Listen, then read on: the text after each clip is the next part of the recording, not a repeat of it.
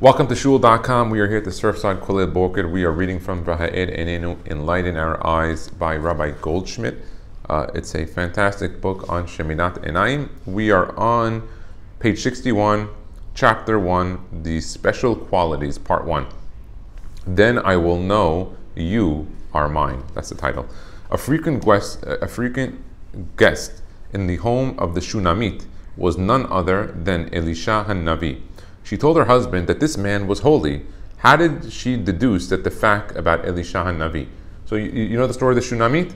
It's a story in the Navi. We can talk about it in the future, but Elisha Hanavi, one of the prophets, would go visit her. So she tells her husband he's a very holy man. So how did she know that he was holy? Simply because he had never looked at her. So he was a guest in her house, and at no point did he ever have eye contact or look at her face. Which is unbelievable. Hazal say in Midrash Vayikra 24-6 that in the matters of arayot, restraint equals holiness.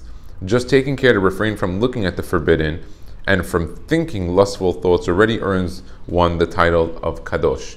So, when they say a person has Kedusha, it's specifically talking in the matter of the male to female, how he behaves. That's what the level of Kedusha is. And even it goes furthermore into what a Sadiq is. But Sadiq has more classifications. But a Kadosh, they say that person that has Kedusha, what is he talking about? He watches his eyes and who he looks at and who he converses with from the other gender. Rejection of impurity generates holiness. Rejection of impurity generates holiness. Okay? An unfathomable light of holiness envelops the man who conquers his lust, especially when it burns and races inside him. This is a big one. So when a person has that burning desire to do something lustful and he conquers it, he pushes it down the most that he can, it brings a tremendous amount of Kedusha.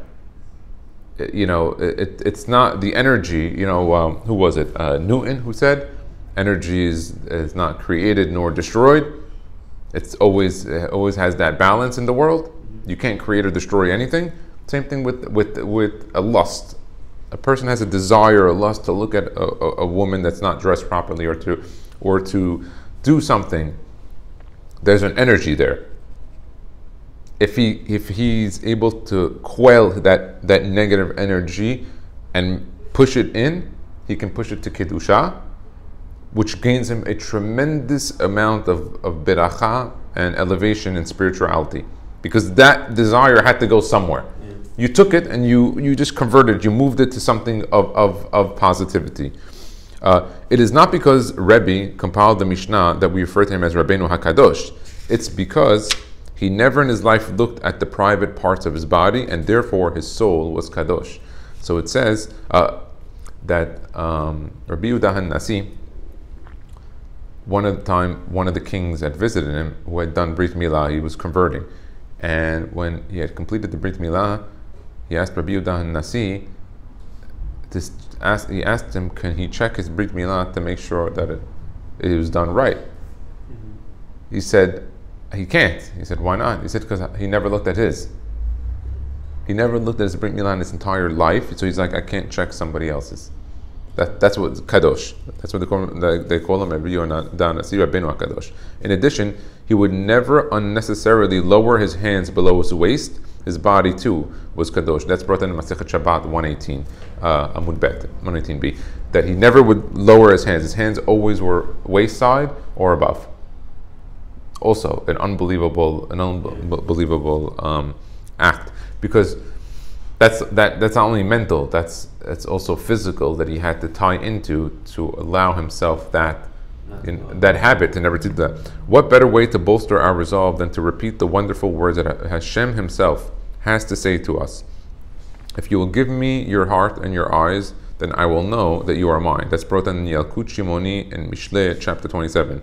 Neither look at nor contemplate what is sinful, and automatically you qualify to be lifted beyond the grasp and the smallness of this temporal existence, and to have Hashem himself fill every corner of your life. That's unbelievable. Part 2, guarding our spiritual eyes. Sefer Hasidim assures us that even the malachim, those holy celestial beings, cannot approach the place of honor that is reserved for the Yid, the Jew, who, among other things, carefully guards his eyes. In the next world, he won't just be sitting amongst ordinary folk. His desired seat is amongst our very greatest, part of that inner circle of which Hashem himself is the center. The malachim, having always been pre-programmed to holiness and never having to struggle for it, will be obliged to remain outside the circle of such tzaddikim and will come to them begging to know, what is Hashem doing? Sefer Hasidim 140.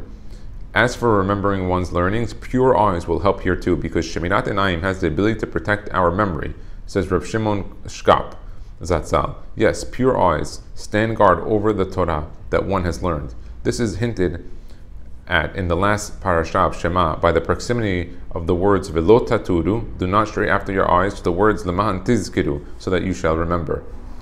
So it's unbelievable. So Rav Shimon Shkap here is giving a segula that if a person watches his eyes, he has the ability to remember his learning.